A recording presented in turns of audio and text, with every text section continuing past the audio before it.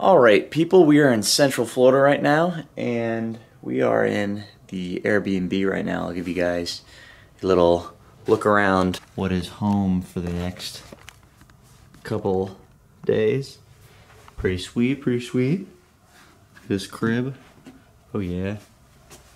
Check this out. This room's a little bit frightening, but we love it. Smells like cat pee in here. Here we got Alex. It smells worse and worse as the time goes by. Yeah, I know. I love how I was like, oh, you get used to it, but no. I love how I was like, oh, it smells like cat pee in here. Then I look in the cabinet, I just find pet odor eliminator, which is just yeah. There's no hiding it from us. But yeah, we got a complimentary dog in this place. Check this out. Oh, hello. Yeah, and we have an airplane in the other. But yeah, we've got corn. Yeah. Actually, check this out. This is hilarious. Keep door closed when windy. Tile in ceiling will blow up. So yeah, we gotta keep the door shut at all times. I just tried washing my apple before eating it. It just tastes like rust now. Oh no. Yes, the water is rusty, but we have an airplane, so yeah. Alright, that's enough of that. We're gonna get after it. Flip some junk today. Hope we find something.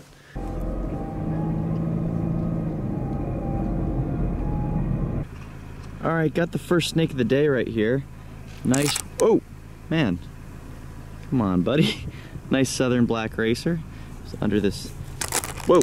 He keeps grabbing the camera. Sorry, bud. But anyway, under this piece of cardboard here. Pretty interestingly, I'll see if I can zoom in on it. Look at that, he's got a big tick on his back. Super strange, but yeah, I expect we might see more of these, but it's a good sign that this guy was undercover. And maybe his cousin, the Coachwhip, will be out as well. So, gonna put this guy back.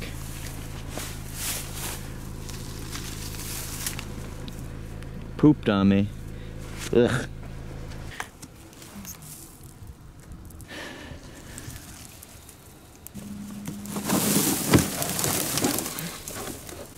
There's a shed. It's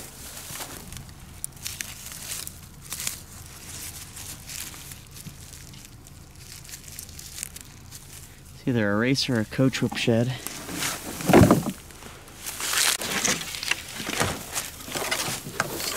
I want that one so bad. You want it? Sorry.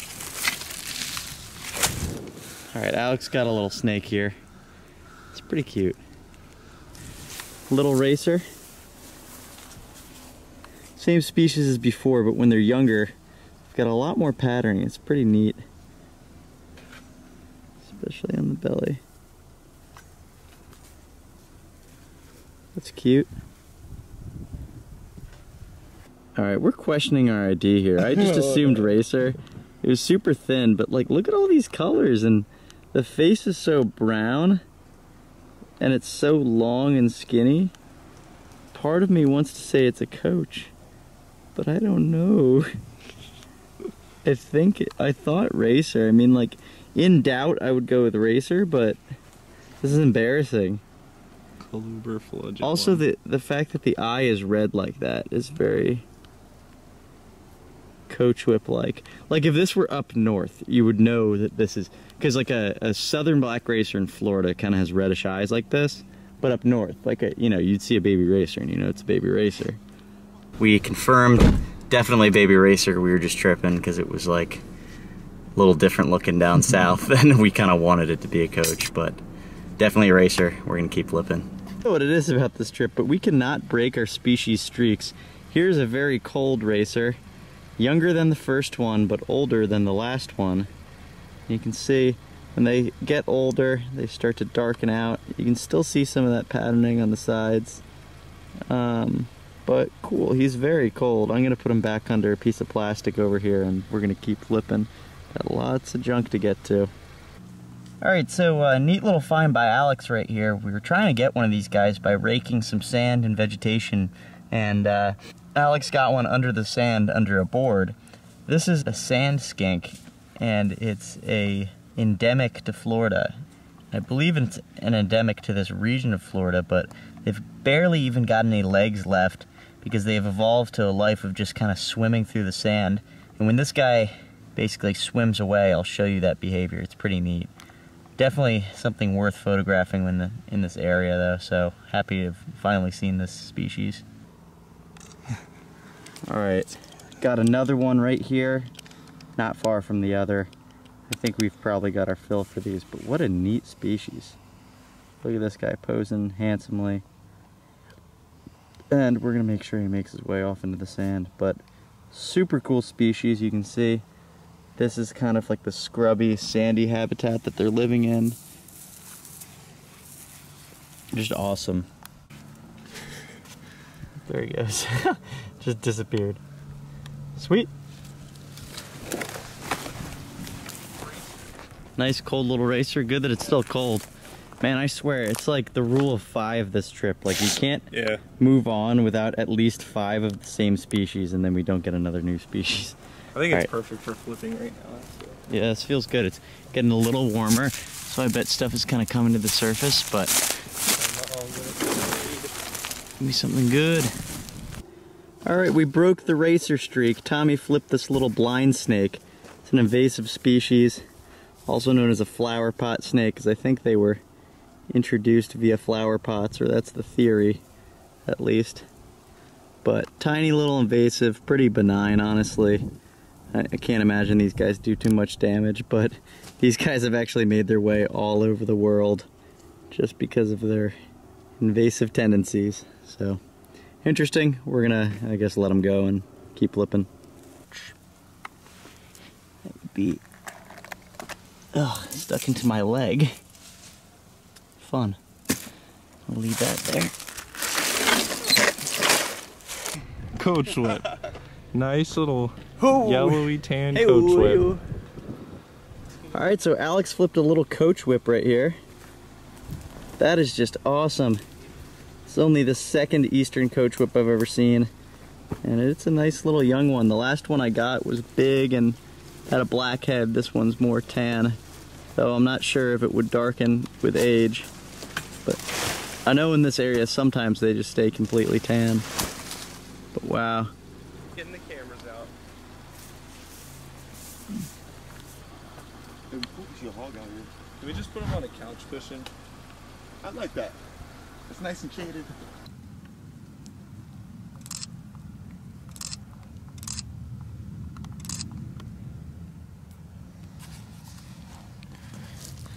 Could you pose it just on the leaf litter for a second? Yep. 1 minute. Sorry, I just saw your ping pong paddle underwear. Hey. Ping pong underwear. Ladies love it. Telling you, drives them crazy. I love their eyes. They're beautiful. Mm-hmm. All right, letting this little coach go. Beauty.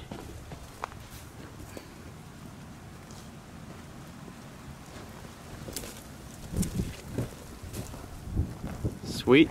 Little southern ringneck snake right here. Check this out. These guys down here are actually really pretty. So check out the stomach. Yeah. Oh, I forgot you're colorblind. It just looks yellow to me, sorry. Do they curl their tails? Like, oh. Yeah, a little bit.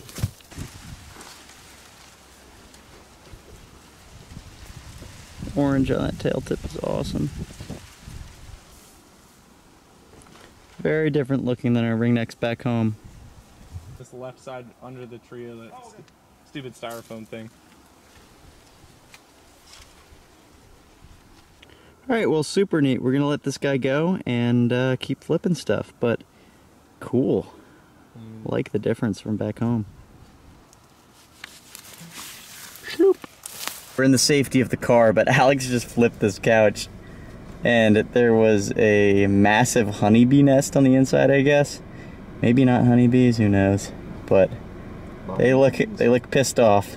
So we're in the safety of the car, and yeah, we're gonna drive away. Oh, go flip it. No balls. Here, you can take my hat and put the mask over your face. Oh my God, nah. Let's go. Let's go.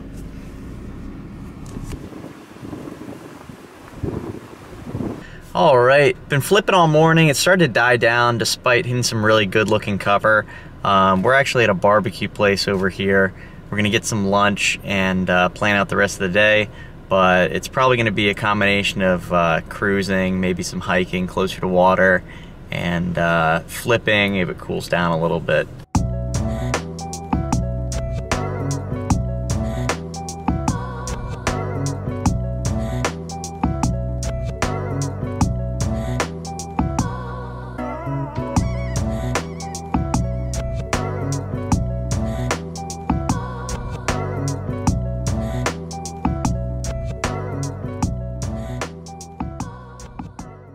Ooh, smells terrible. I think we can get used to this. More finds by Alex. Yeah, wow. Alex is a superhero right now.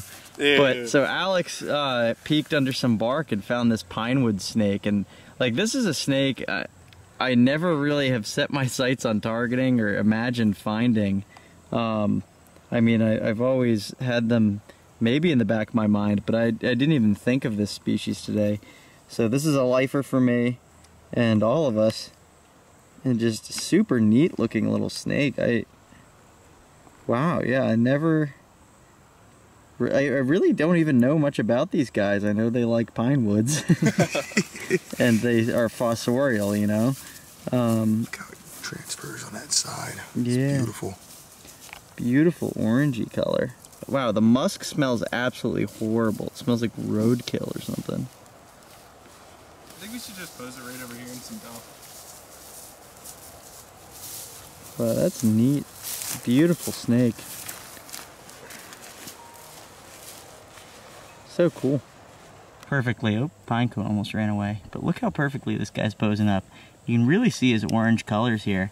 I'm really happy that I was able to find this guy by myself. Just kidding. Alex found him. But really pretty snake. Definitely pretty underrated. Like, that's a cool snake. I'd love to read a little bit more about its natural history. But super cool. We're gonna let him go in a little bit and hopefully be able to keep finding some stuff.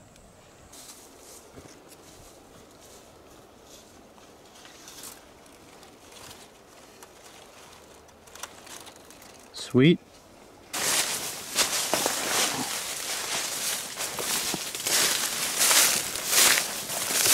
Alright, so Tommy flipped a little board and got this beautiful little corn snake.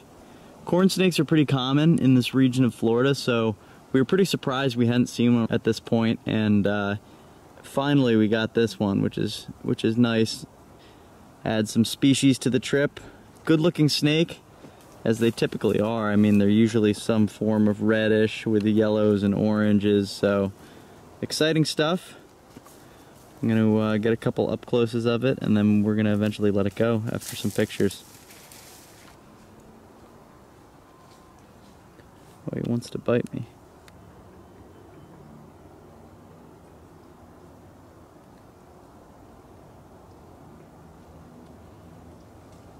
Alright, so Alex has never seen a corn before, and I think Tommy's only ever seen a couple. So they're photographing that thing. I saw a lot last year when I was in Florida, so I'm just gonna hike while they're doing that and hopefully turn up something else. It's really windy. Hope you guys can hear me well. But anyway, I'm gonna see if I flip something and I'll let them let that thing go. Yeah, it's right here. Oh my God. There's a dead gator right here. Oh, there's a... Oh, that's gnarly. That's crazy.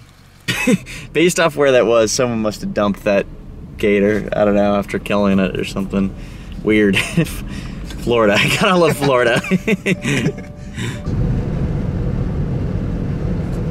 Alright, so it got dark pretty quickly, and as it got dark, it also got really cold. It's like 64 degrees right now, and the garbage site that we went to actually got cleaned up, which was disappointing. It was actually where I got the coral snake last year in last year's video. So we came to some rocks near water. We're gonna shine a little bit, not super optimistic. I don't think we will get anything, but we might get an aquatic snake or something. It's just worth a quick shot, and then we're probably gonna call it a night. Shockingly, It's windy as hell right now, but we got a little green water snake, Florida green water snake, in the water on this rock. And there he goes. Maybe we'll get a mud snake if we're crazy lucky. I think I've shined like 4 brown water snakes, but 2 of them swam away faster than I could do anything about. But here are 2 that are intertwined. I don't know if they're mating. They legitimately might be locked up, so don't get too close, Alex. I don't want to scare them. But they're like fully intertwined. Oh, they're starting to move. You creepy bastard, you scared them. Alright, well, I'm going to go around these guys and give them some space to make more brown water snakes. Appears that we have another brown water snake right here. He's flicking his tongue. It's funny, I guess these guys are real cold tolerant. Oh, there he goes. Yeah, it's like in the 60s, but they're with the tail of a little one. Are we just racking up on the brown water snakes right now? Let's see.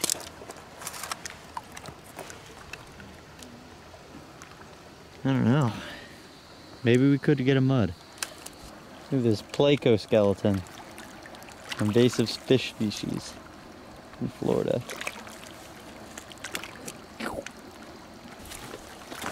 Seen like 8 water snakes now, something like that. A lot of them dip before I can film them. Alright, so we've identified something over here. We don't know what it is. It might be a capybara.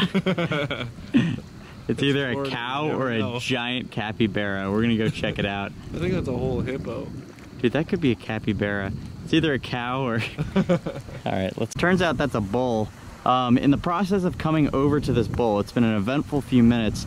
I was shining these rocks and there's a freaking Scarlet King in 60-degree weather, and I freaking lost it. I'm so freaking mad. The bull is looking at us, so we probably gotta move. But oh my god. God. Ah, I'm so disappointed. It got down into the rocks and got away. Well, I am just profoundly disappointed. We've like been struggling for a lucky break this trip. And I know that was all confusing because we were looking at this like weird cow that was not in a pasture, out of place at the spot we were shining. And I'm going over to go check it out to see what it is. And I almost trip over the Scarlet King, big yellow and red, like high yellow, coming in and out of a rock. And I just totally wasn't expecting it. And I had the camera in one hand, flashlight in the other, and I just went for it and, I don't know, hesitated because of the camera, and it got away. So we're going to see if it comes back out, but that's a disappointing way to end the night, possibly. Alright, we're back at the house. Apologies for ending the night on a sad note, but this is probably going to be the end of this video. If you made it this far, thanks for watching. We're going to get after it for the next couple days and hopefully kick butt, turn the trip around, find that SK. Not just a SK, that specific SK, that spot. I will get my revenge, and you guys will just have to find out what happens in the next episodes. So, see you guys then.